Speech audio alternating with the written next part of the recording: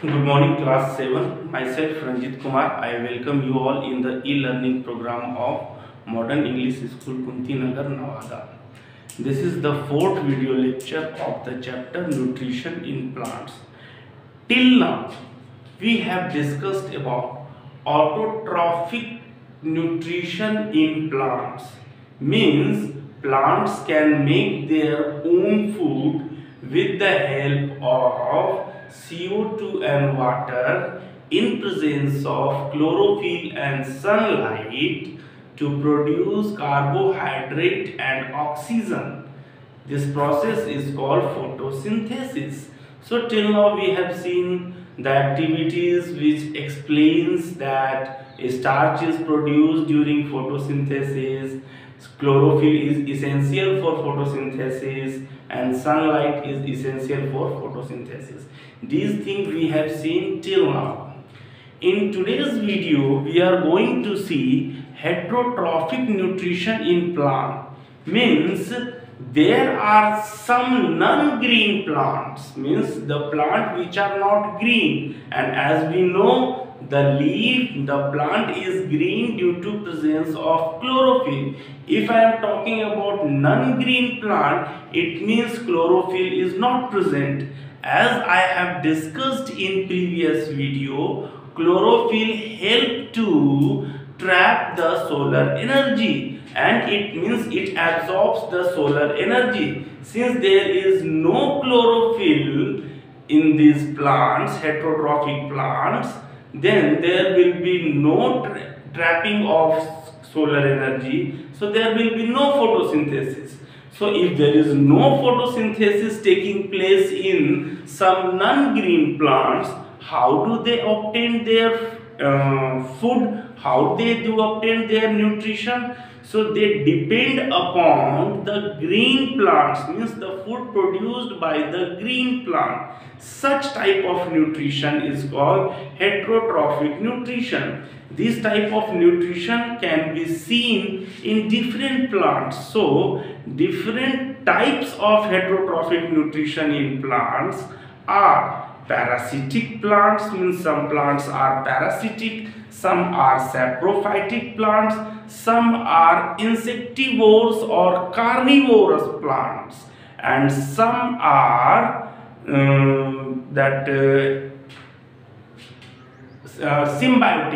symbiotic plants. So till now these four type of plants are there, heterotrophic plants are there. These we will see one by one. So first, what is heterotrophic nutrition?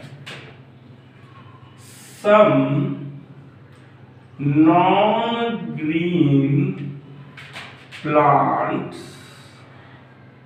which cannot prepare their food and depend upon food prepared by other plants. These are called heterotrophic nutrition in plants. So types of heterotrophic plants. There are four types of heterotrophic plants. First is parasitic plant. Second is saprophytic plant. Third is insectivorous or carnivorous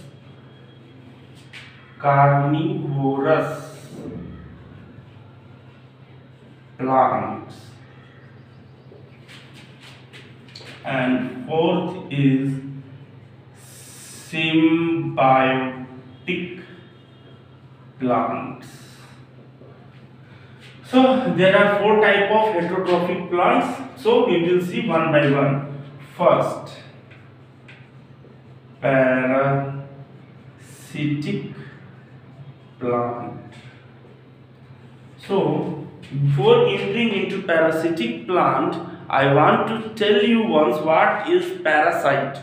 Parasite, the organism that lives in or on some other organism and obtain ready-made food from the other organism is called parasite. For example, many microorganisms lives within our body. So when they live within our body, from where they get the nutrient? They get nutrient from our body. So the food that we eat is the nutrition for the organism present inside our body. So they are parasite. Sometimes tick or some mosquito that sits on your body and it they suck your blood. So why they suck the blood? Means they want to take nutrient from the blood. As we know, whatever food we eat, it is digested. After digestion, it is circulated throughout the body with the help of blood only. So when a parasite sucks your blood, it means it is obtaining nutrient present in the blood.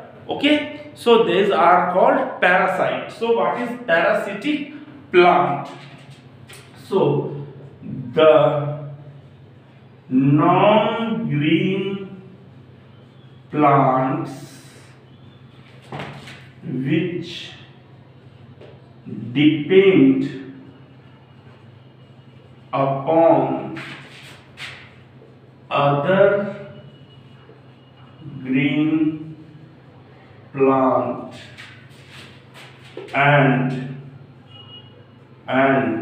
obtain their food are called parasitic plant.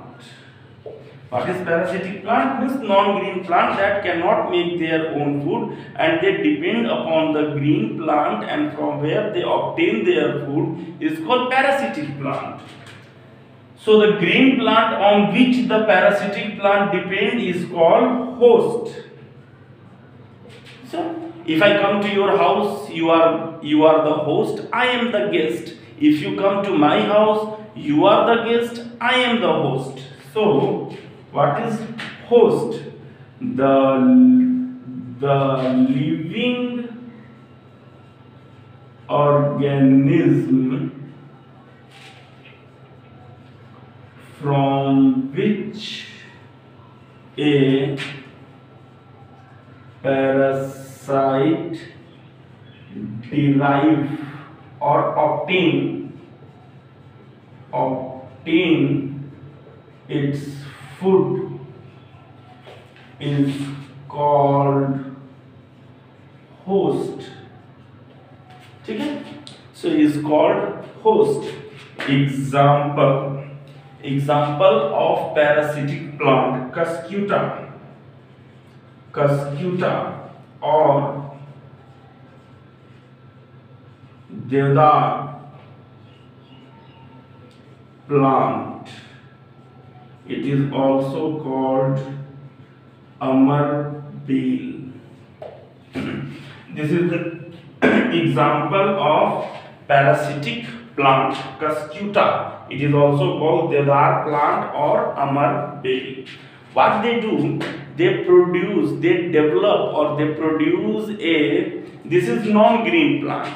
As I have already told you, non-green plant. So it is non-green, means it is yellow in color. They do not have chlorophyll. They produce a yellow colored tube-like structure, and this tube-like structure, it get attached to the host plant. जिस plant से इसको food लेना है, green plant से, उससे वो attach हो जाएगा, and it will wrap around its stem and branches. ये उसके स्टेम और ब्रांचेस के चारों तरफ लिपट जाएगा, with the help of a special structure called haustoria. And this haustoria, they absorb the ready-made food from the green plant. So like this they obtain their food. So this parasitic plant produces yellow tubular structure that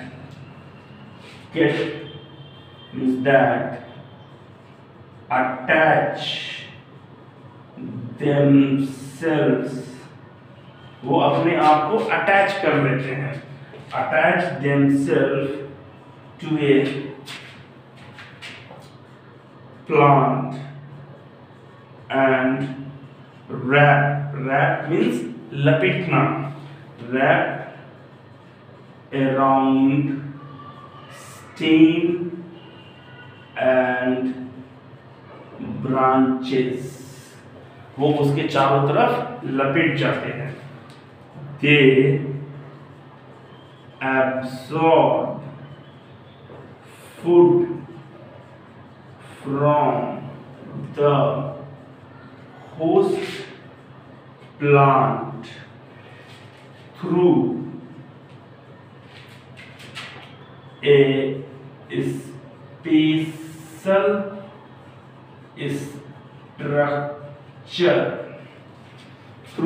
special structure called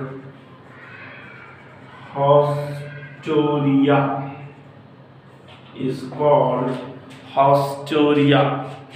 If you can't see, I will pronounce it Haustoria. This is a special structure which is produced by the Cuscuta, and through which they absorb the food from the host plant. Okay. Next is saprophytic plants. These are also non-green plants. They cannot make their own food. Since I have told you, non-green plant means they do not have chlorophyll, and if they do not have chlorophyll, they cannot perform photosynthesis, they cannot make their own food. So these are the non-green plant that depends upon dead and decaying organic matter for their food is called saprophytic plants. So example of saprophytic plants include fungi such as mushroom, molds and yeast. These are the example of the saprophytic plants. So how they obtain their food? They will release digestive enzyme on dead and decaying organic matter and convert it into a solution, and this solution is then absorbed by the plant. Like this, saprophytic plants obtain their food. You can also perform a activity to see the fungus or to see the development of saprophytic plants. What you have to do, you have to take a slice of bread in a petri dish or in a glass container, and you add some water on that, means moisten that bread with water and leave it aside for 2 to 3 days. After 2 to 3 days, you will see that a white cottony, means cotton के जैसा white cottony structure develop on the bread, and this is called bread mold. If you see under the magnifying glass, you will see a plant like structure, very small plant like structure, like you will see a plant like structure like this. You will see a plant like structure like this under microscope. If you see it, you will find this structure. Okay, macroscope, no, or if you have magnifying glass also, you can see like this. Okay. So what is saprophytic plants? The non-green plants that depend upon dead and decaying organic matter are called saprophytic plants. Example: some fungi like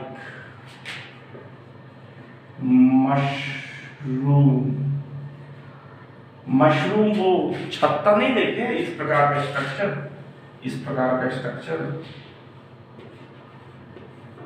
this is called mushroom. Molds, etc. These are the example of the saprophytic plants. How they obtain their food? Saprophytic plants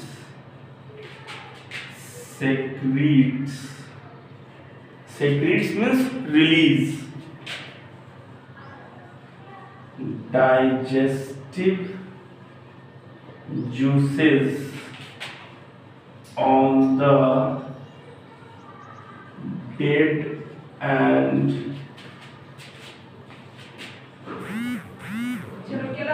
decaying organic matter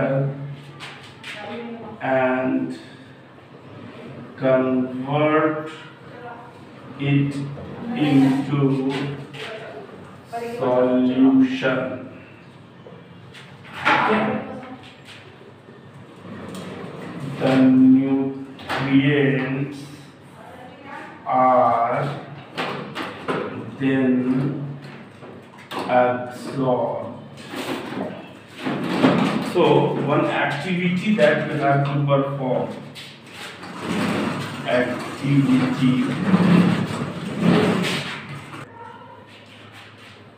Okay, first take a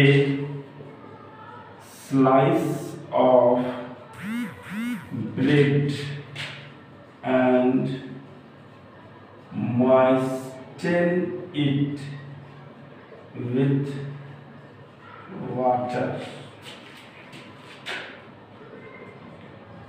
Keep it aside for 2 to 3 days.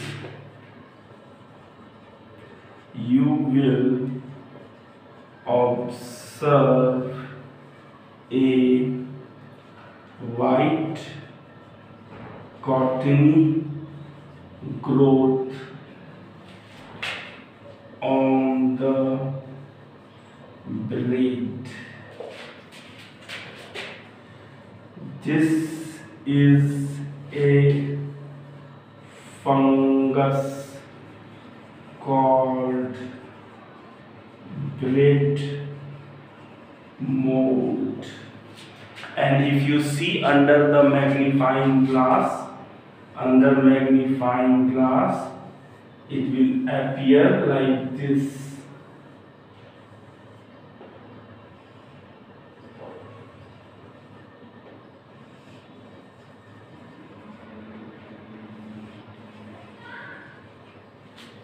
Here it will appear like this under microscope, means under magnifying glass, and this network is called hyphae.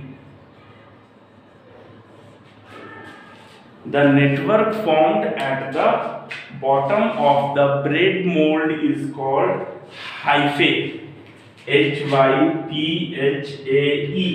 hyphae. Okay, so hope you understand. Next two remaining is insectivores and the symbiotic. We will see in the coming video. Okay.